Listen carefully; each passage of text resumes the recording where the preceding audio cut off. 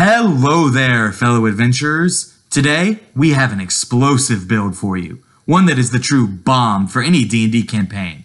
The atomically dominant J. Robert Oppenheimer, the father of the atomic bomb, and the back half of the Barbenheimer double feature.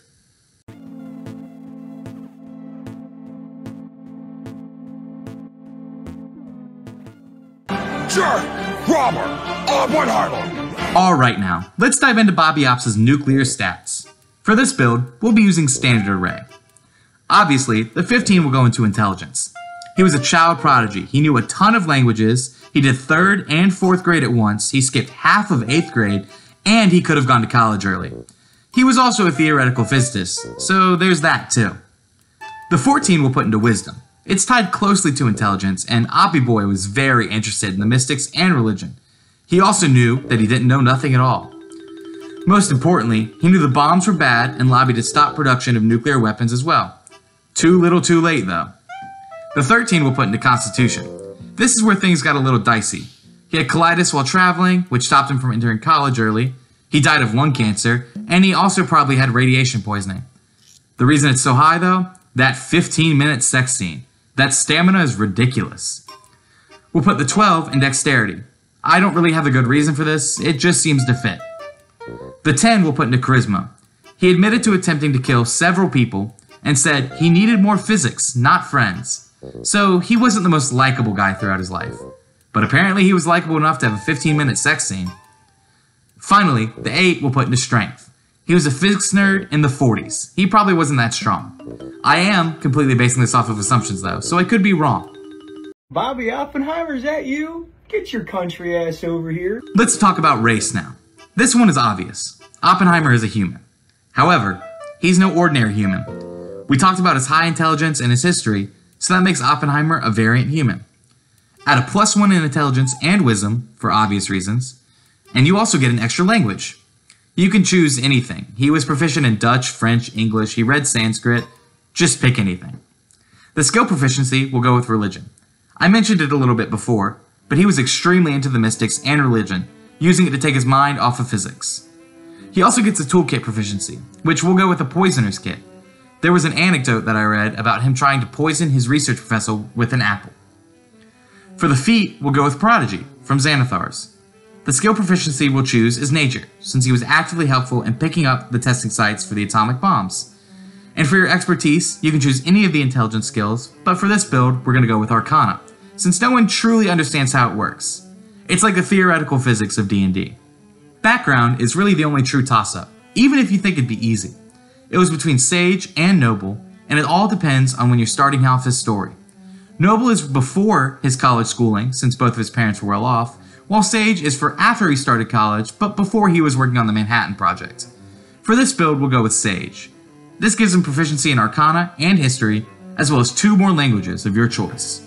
You know, I got a Sloppenheimer when I was in that movie. What the? Shield your eyes, everyone, because here comes the explosive first level of Wizard. No armor for Oppenheimer, because he doesn't need it. He'll let others take the blows for him. Investigation and Insight are his skill proficiencies. He was a super genius after all. His real magic, however, comes in with his spellcasting. His cantrips are Firebolt, Light, and Thunderclap starting out.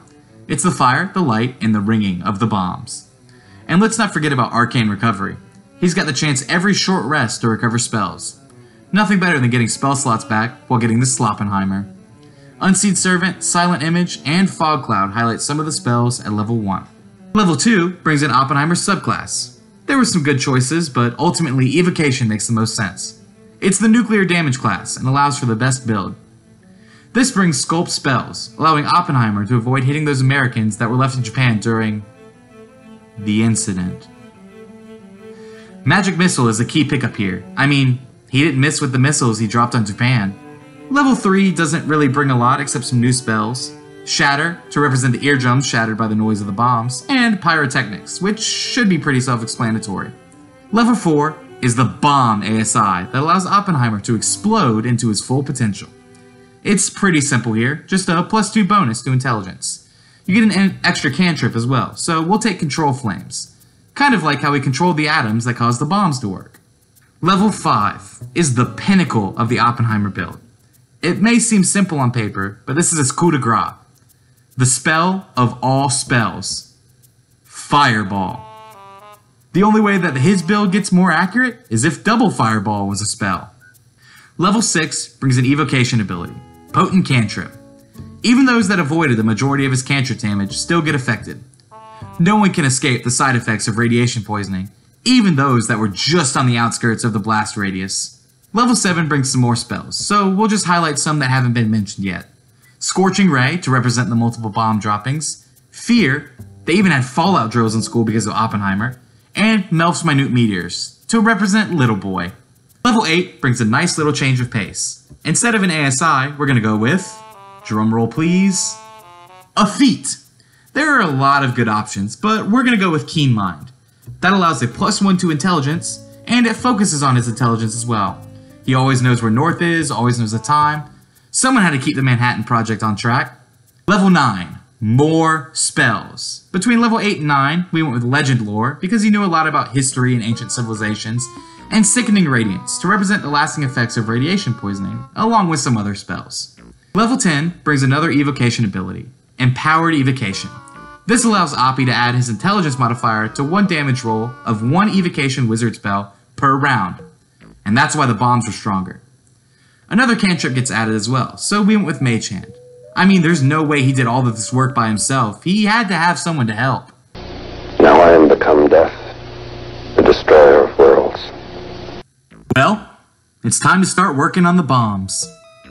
Oh? You thought levels 1 to 10 was his time on the Manhattan Project? Oh, no. Get ready for his first level in Artificer. The Smarticle Particle J. Robert Oppenheimer is getting his hands dirty. This brings 2 extra cantrips and a few more spells for this build. Some highlights are Guidance, to help his allies that are working on the bomb, Identify, to help him figure out how to make the bomb work, and Catapult, to launch the nukes as far as he wants. Level 12 is his second level in Artificer, where you get your first round of infusions from the Artificer class. This round you get 4 infusions. The first one was Enhanced Arcane Focus. His notes, or tome, count as his focus, and allow him to get a +1 bonus to spell attack rolls, and ignore half cover. The next one was his Homunculus Servant. While this isn't really accurate to history, you know he had to have some little creature helping him with his research. The other 2 were Replicating Magical Items, the Mind Sharpener to help him keep focus, and the Wand of Pyrotechnics, for obvious reasons. Level 13 is another key level, his 3rd level in Artificer, and a level he chooses as specialty. We went with Alchemist because he was making reactions work. This gives him proficiency in Alchemist supplies, as well as 2 new spells, Healing Word and Ray of Sickness. The signature ability, however, is Experimental Elixir, allowing Oppenheimer to experiment with his supplies to make different concoctions to help or hinder. Level 14 overall is his 4th level in Artificer, and it brings another feat. This time, we're going to go with Spell Sniper. This allows him to drop the bombs from hundreds of feet away. Certainly that's far enough away to not deal with the consequences, right? Level 15 brings another level in Artificer, and an interesting ability for Oppenheimer, Alchemical Savant.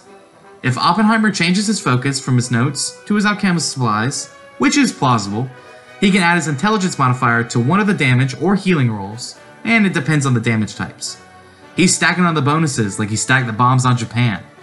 Level 16 is his last level we have of Artificer, the magnum opus of the Manhattan Project. This brings 2 more infusions for Oppenheimer. The first of the 2 is Repeating Shot. I mean, he did drop 2 bombs, so it makes sense. The other is another Replicate item. This time, it's a Spell Refueling Ring. Level 17 is when his time on the Manhattan Project comes to an end, leading Oppenheimer into an interesting life. He becomes a professor and also a communist? Maybe? He also becomes outspoken against the use of nuclear weapons. Some key spells he gets here are Flaming Sphere, Disintegrate, Produce Flame, and Circle of Death. Level 18 is the 12th level in Wizard, and brings along another ASI. Add a +1 to Intelligence to get it to a 20, and a +1 into Wisdom, since he is beginning to realize that nuclear weapons may be a little bad. Level 19 will just cover some more spells, like Enhance Ability, Delayed Fireball Blast, and Gift of Gab. He has to be able to prove he's not a communist multiple times. I'm sure he made a mistake here or there that he corrected. Here we are, the pinnacle of the Oppenheimer build. the top of the mushroom cloud. The final level goes into Wizard and brings with it Overchannel. This allows Bobby to nuke, no pun intended, any enemy or enemies with a 1st to 5th level spell slot automatically, maximizing his damage with any spell used. But if Overchannel is used more than once between long rests, he takes a toll. It's that radiation poisoning catching up to him. Oppenheimer style.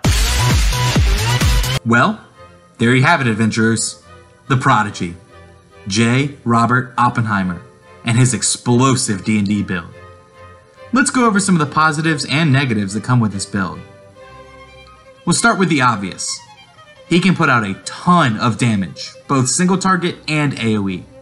With the stacks of boosts from Alchemical Savant, Enhanced Arcane Focus, and Empowered Evocation, it allows him to do more than your normal spellcaster. Plus, his potent cantrip abilities and Overchannel, even the simplest spells can become lethal. He's not all damage, however. He's got some utility with Gift of Gab, Guidance, Enhance Ability, and a ton more we haven't even covered. He's not just your nuke and hide wizard, he'll definitely help out your party from time to time. However, not every build is without faults. A lowly AC of 11, plus only 108 HP, makes him extremely squishy. And outside of his intelligence and wisdom, his skills aren't all that impressive. He's prone to con and dex saves, and he couldn't climb a cliff, even if his life depended on it. He also doesn't excel in social situations, being your typical socially awkward and reserved nerd from the 40s. Alright, adventurers, time to go nuclear with this Robert Oppenheimer build. Don't forget to like and subscribe for more epic D&D content. Kick it Oppenheimer style in any campaign, and find this character sheet on our Patreon, along with our other homebrew that we've posted. And as always, we'll catch you on the flip side.